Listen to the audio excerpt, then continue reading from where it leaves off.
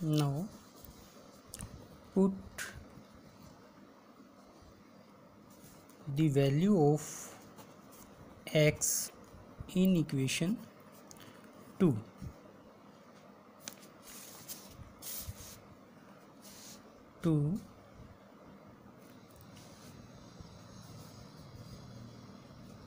Second equation is minus 12 is equal to 2xy. When we put x is equal to 2, here is x is equal to 2 and x is equal to minus 2. First we put x is equal to 2, we get 12, 2 in place of x, 2 minus 12, 4y, and y is equal to minus 12 by 4 and y is equal to minus 3. When we put x is equal to 2, then the value of y is equal to minus 3. Next we put x is equal to minus 2 in second equation. Minus 12 is equal to 2xy.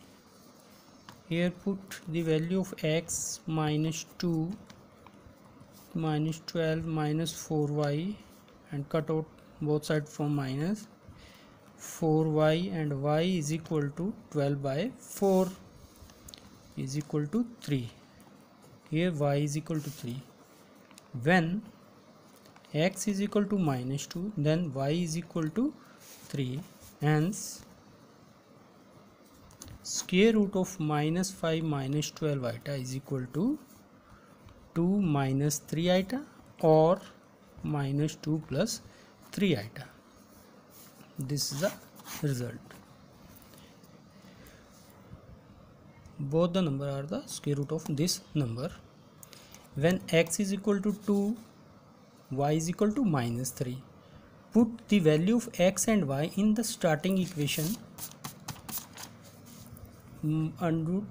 Minus square root of minus 5 minus 12 iota is equal to x plus iota y. Put the value of x and y in place of x and y, you get the result. We have two values of x. When x is equal to 2, then y is equal to minus 3. We write x is equal to 2 and y is equal to minus 3, then become 2 minus 3 iota.